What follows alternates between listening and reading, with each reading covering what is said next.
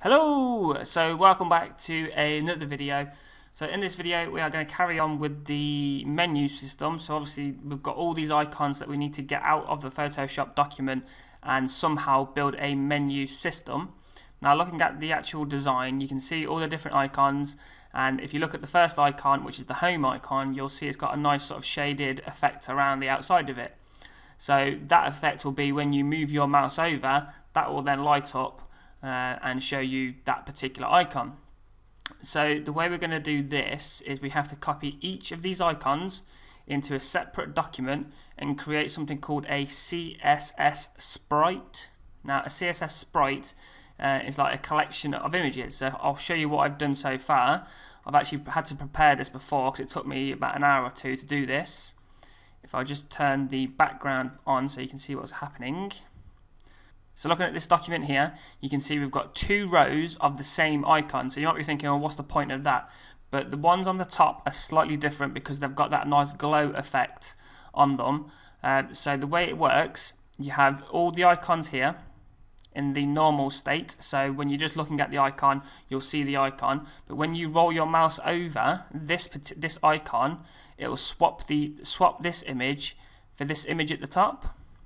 So it's taken me, like I said, a good hour to create this. So I'll show you roughly what I did, and I'll make this file available so you can download it.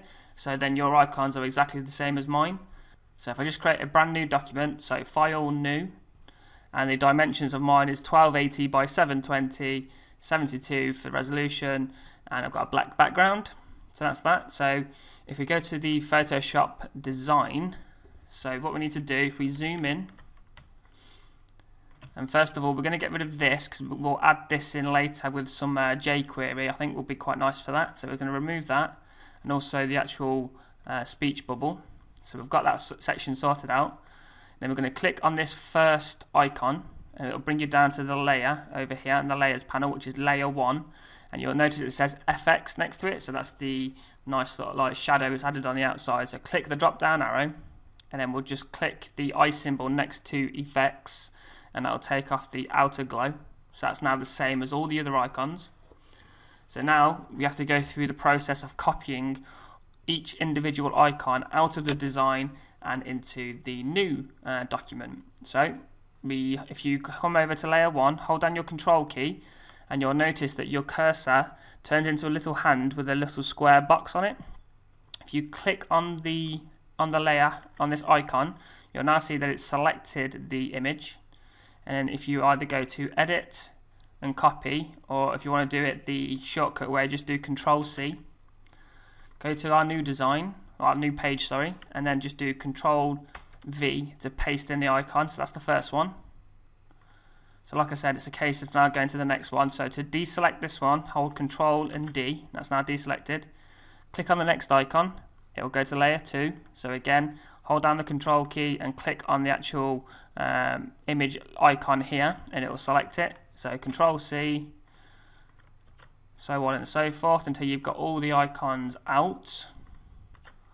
And then the final one, which is layer 9, again just select it all, Control C, and then just drop it in over here. So we've now got all of the icons ready to go.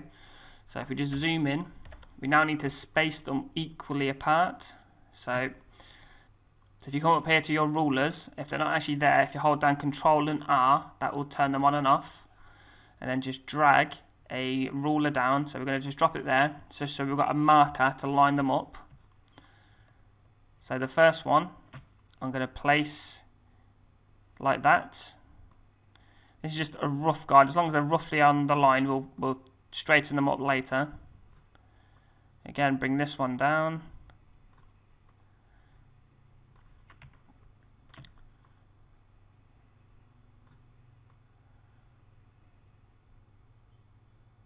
Okay, so they're pretty roughly the same. So we're going to zoom in now to get a closer look. Now if you look at some of these icons, they've pretty much got the same folder look, and then they've got like an icon attached to it on the front. Okay, so we now need to bring down another ruler, and then we're going to line that up right onto the bottom of the actual folder itself, and then this one is going to come to the bottom that protrudes out from the folder. So we've now got two lines. So now we can go along the order and make sure that they all sit perfectly. So I'm going to click on this icon and just nudge it up slightly. In fact, I'll leave it like that so it's all in line, and then come across to the next one. And again, they all look quite close to the line, so that's okay. And then just come all the way along. So as you can see with this one, I've got a problem because the globe is actually coming underneath the line, which is going to get chopped off if we're not careful. So if we click on the actual folder and nudge it up to about there. So then this one hasn't actually got anything that protrudes lower down, but we still need to move that up so it keeps in line with everything. And then the final one, again, that doesn't have one either, so we'll nudge that one up. Okay, so if we zoom out, you'll now see we have all of the icons with the two lines. So the next thing we need to do is we need to select all of them. So if you click on the top one, hold down the shift key and click on the bottom ones. So we've now got all 7 selected. We want to click and drag and then let go on the layer icon here next to the recycle bin. Okay, that's now created a complete duplicate of everything here.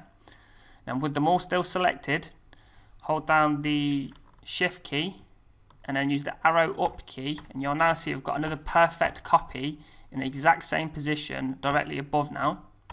So bring it up quite a bit to about here. Okay, so if we just zoom in, the next thing we're going to want to do, if we go back to the Photoshop design and then just deselect that last one with Control D, click on the first icon, and we need to turn that effect back on so we can see it. So if we double click on the outer glow, we just want to bring it down slightly because it was a bit too big when I was sorting it out earlier on. So we're going to bring it down to about 15 and then click OK. Then we're going to do right click on layer 1 and hit copy layer style. If we come back over to the design here, make sure you still got all these selected. If they're not selected, just click on number 7, layer 7 copy, hold down shift and click on layer 1 copy, right click and do paste layer style. And you'll now see, if I just zoom out slightly, every single one on the top has now got that nice glow effect and they're all perfectly in line with one another. So the next thing we need to do is add in a couple of guides on the top and the sides. So if I just zoom in slightly, and if we look at the very top, so I'm going to drag a guide which to be roughly above the glow effect. You don't want it to be cutting into the glow effect, otherwise it won't look right. So we've now got that sorted out. The next thing we need to do is just add in the dividers. So we then split them all up. So again, grab in a guide from the left this time and let go. Grab another one to the other side. So we've now created our first sprite. So again, we're going to come along and drop a couple of more guides.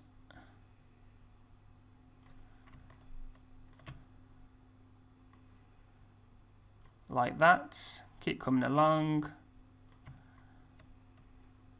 Now the reason why I'm creating these CSS sprites is because it saves on the page load time.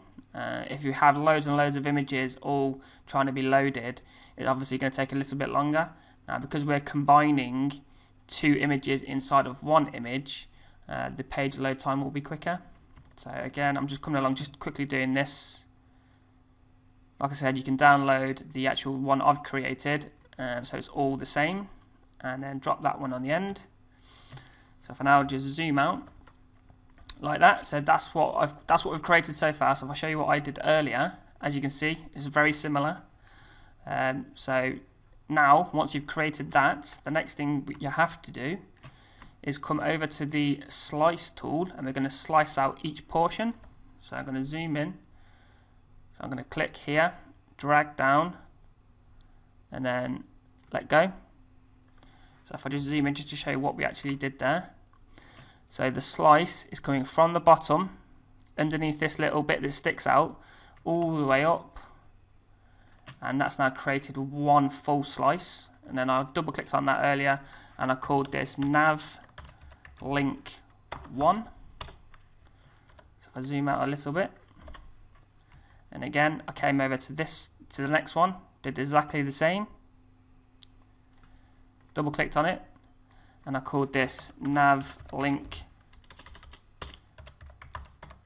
2. So I went all the way along and renamed them to navlink 1, 2, 3, 4, 5, 6, and so on. And then the final one will be navlink 7. Okay, so if I zoom out, so we've now got each one now has its own individual slice. So the final thing you have to do is get rid of the black background. So if we come down to the very bottom of the document and just untick the background layer, it's now all transparent. And we do File, Save for Web and Devices. And make sure PNG24 is selected, and then click on the first one, hold down Shift, click the second, click the third, click the fourth, and then hold down the spacebar to move along, and then hold down Shift again to get the rest of them. That's all of them selected. Click on Save, and then obviously you need to, for the slices, it needs to be selected slices. Don't actually go into the images folder, just click Save, and that will save them all into the images folder ready to be added into DREAMWEAVER. What I'm going to do, I'm going to leave the video here for now. Like I said, you can download that file, so you've got everything exactly the same as I have. And I'm going to create the next video and show you how you actually add all that into DREAMWEAVER and create a menu system. So the final thing just before I go is to let you know that I've actually got my own website now called www.mattsaundersmcp.co.uk, and over here I add more tutorials that I don't add to YouTube. So there's more videos on here. So I've created 5 new ones so far. I've got a Photoshop one here for reflective and glowing text. What is the CSS box model? So more HTML and CSS videos. Some more layout tutorials, and my latest one is where to download professional icons for free. I've also got the forums over here, so please register, leave any comments on the videos, and I'll catch you later.